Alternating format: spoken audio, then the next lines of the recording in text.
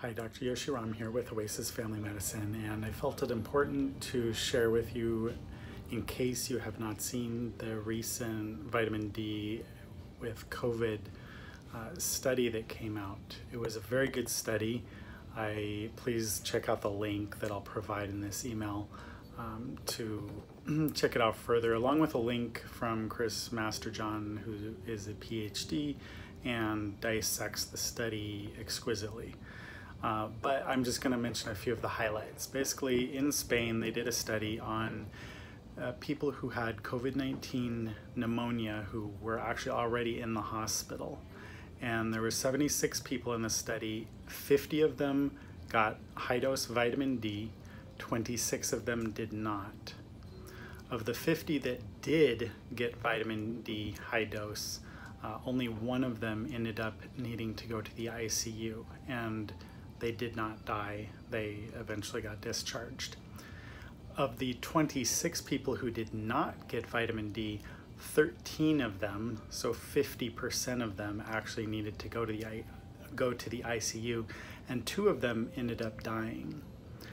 Now, these are insane results.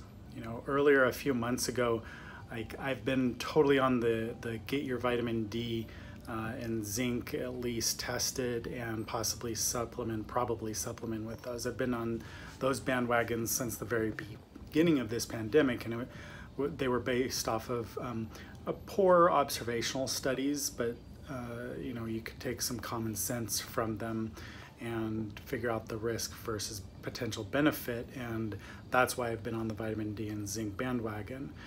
One of the first observational studies, again, not the greatest study in the world by any stretch of the imagination, but it came out in April, and it basically showed the risk of getting severe COVID infection was around 25 times X that those who had good vitamin D levels versus those who had poor vitamin D levels.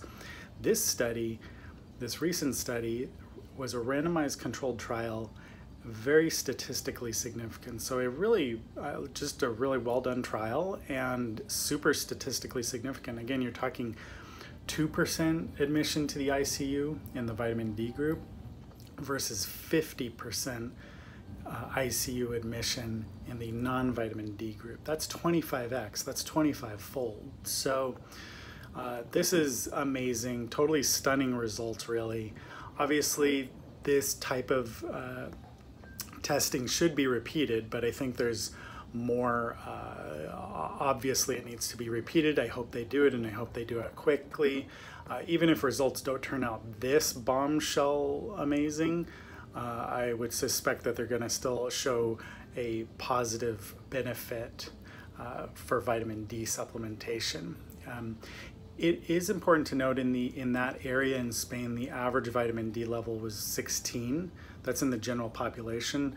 I don't know that in this study, I don't think they actually had vitamin D levels on them before they started supplementing. That would have been nice to get to know, but I don't think that information is available. So what is a good vitamin D level? Number one, if you don't know, get yours tested. This is still up for debate.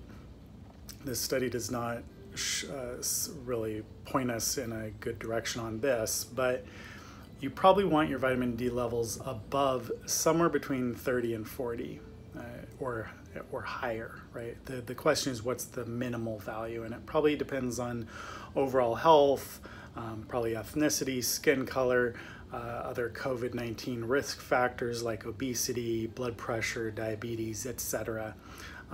But point is please test it, and then please supplement to get your level, I would say, above 40 under these circumstances and given these results. Super important to also take vitamin D with vitamin K2, and you know, don't take just straight vitamin D, even though that's what they did in this study. I, for many reasons, suspect that it'll be even better taken with vitamin K2. Again, I'm still on the zinc bandwagon, but only for those who are actually deficient in zinc. So this is not a video telling everyone to go take a zinc supplement. My point is, get tested. There's downsides of too much zinc in your system also. There's downsides of too much vitamin D as well. So hopefully this is beneficial. I just felt the need to get this out to you relatively soon. Okay, Dr. Yoshiram with Oasis Family Medicine. Take care. Thank you.